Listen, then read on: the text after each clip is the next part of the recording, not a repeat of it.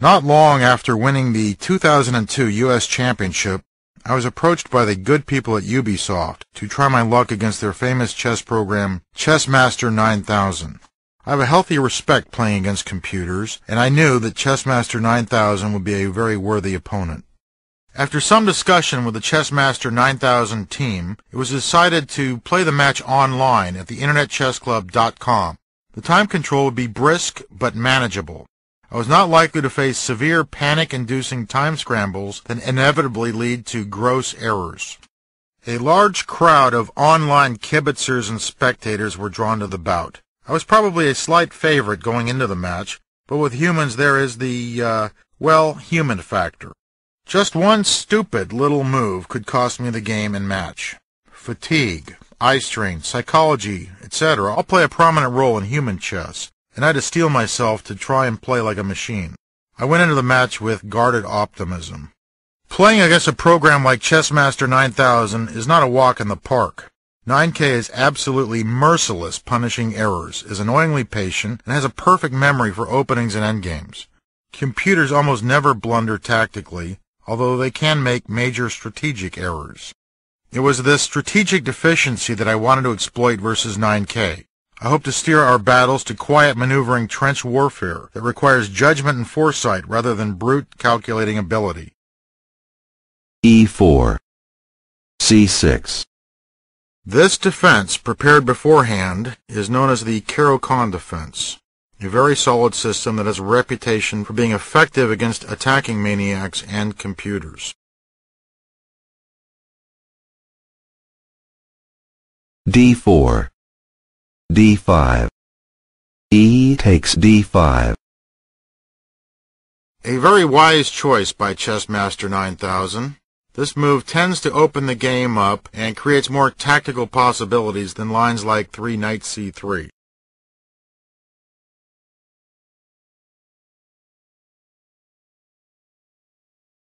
C takes D5.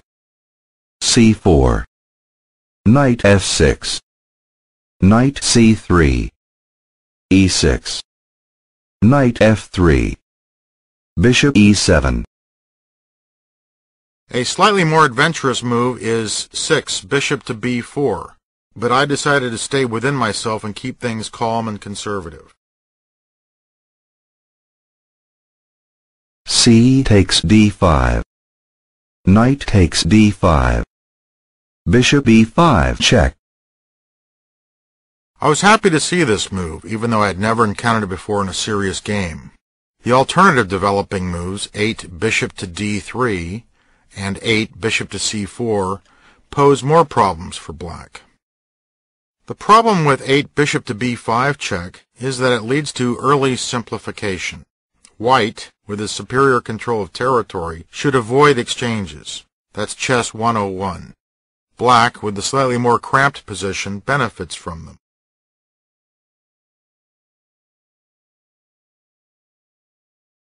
Knight C6. I thought about playing 8 bishop d7 here, but I was a little nervous about white playing 9 bishop takes d7 check, queen takes d7, 10 knight e5. But really that line's nothing for white. Black simply answers knight takes c3, 11 b takes c3, queen d5 with a good game.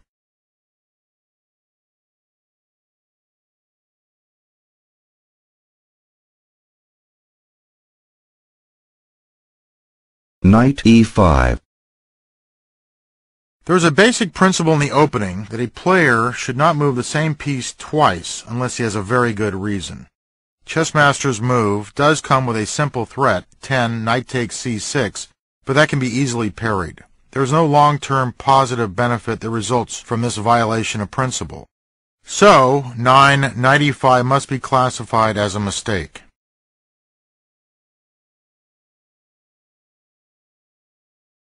Bishop d7.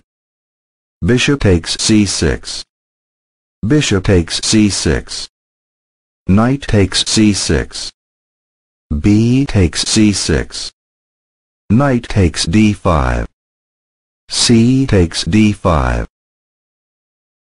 This is a very agreeable move from black's point of view. Black's pawn structure has been strengthened markedly. Where once he had two weak queenside pawns, now he has only one. Further, Black's control of the center has been increased. Squares like e4 and c4 have come under Black's possession. I was feeling confident now that I could squeeze a win out of this position, no matter how strong or resourceful my opponent might be.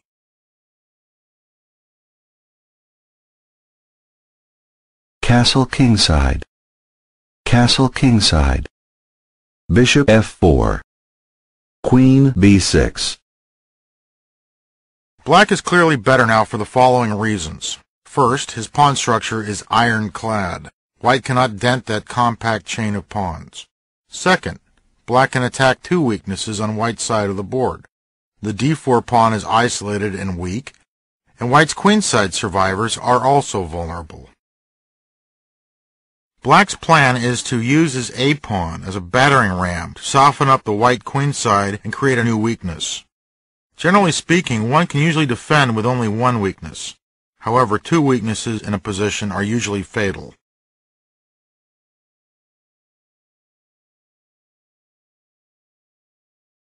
Queen d2. Bishop f6.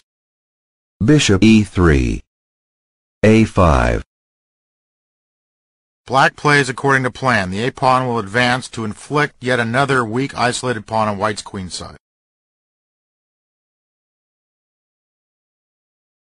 Rook a c1. Queen b4. 18 queen takes b4, a takes b4 suddenly opens up the a-file to Black's benefit. White is unable to shake off the pressure now because his pawns are just too weak.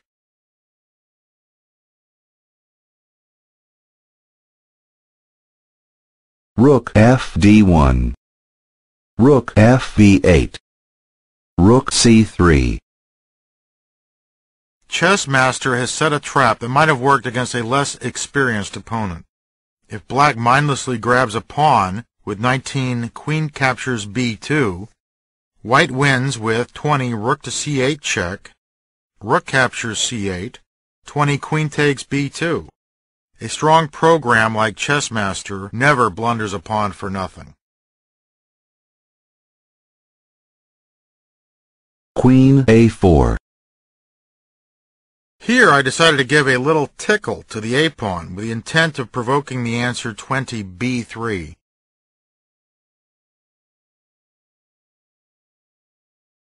Rook d c1. h6. It is very important for Black to remove the threat of back-rank mate. This eliminates the constant worry about sudden, cheap tricks. Speaking of cheap tricks, Black must resist queen takes a2, rook a3 attacking the queen, queen takes b2 only move, rook c8 check, rook takes c8, queen takes b2, and White wins.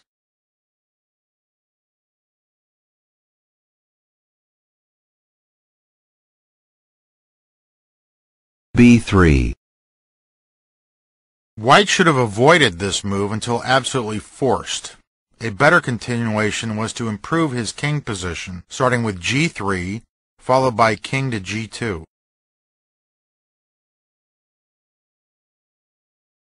Queen b4. Black is finally in position to play the long-desired a4 to create a lasting weakness on White's queenside.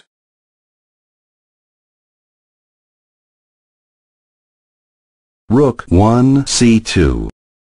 Rook e8. A terrible blunder would be a4, rook c8 check, king h7, queen captures b4, rook captures b4, rook captures a8, and White wins.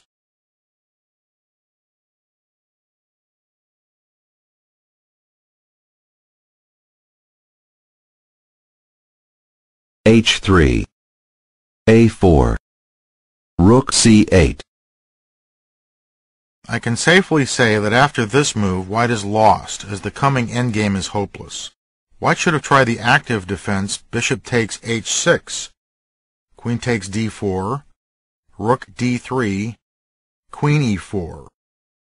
Black has an edge, but white may gain some counterplay later on because of the noticeable weakening of black's king position.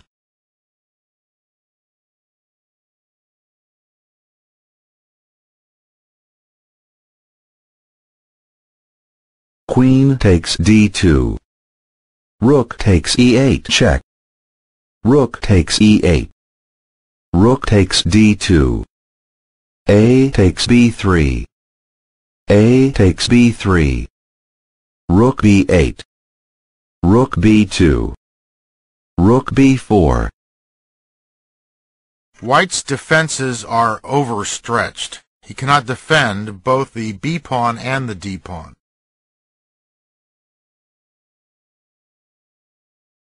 King f1. King f8. King e2. Bishop takes d4. Bishop takes d4. Rook takes d4. b4. White's last hope rests with his passed b-pawn, but black's king easily intercepts it.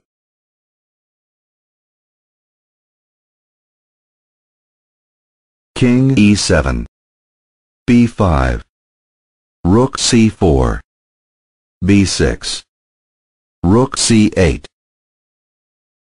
Now white's proud b-pawn has become a target. Black will soon devour the pawn, and then turn his attention to mobilizing his large kingside majority.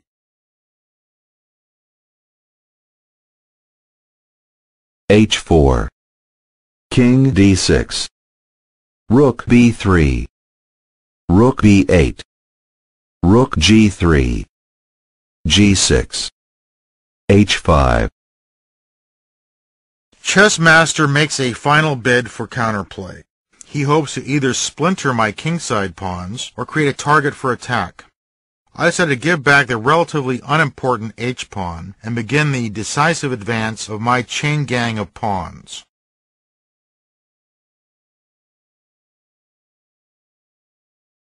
g5.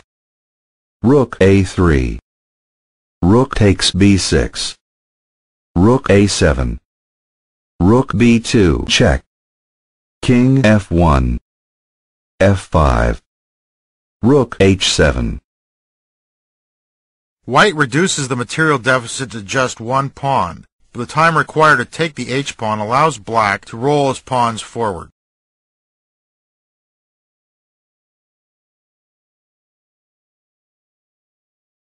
d4. Rook takes h6. d3. King e1. King e5. Rook h8. Rook b1 check. King d2. Rook f1. f3. Rook f2 check. King takes d3. Rook takes g2. h6. Rook h2. The passed h-pawn has been rendered harmless, and black can advance his surviving pawns up the board.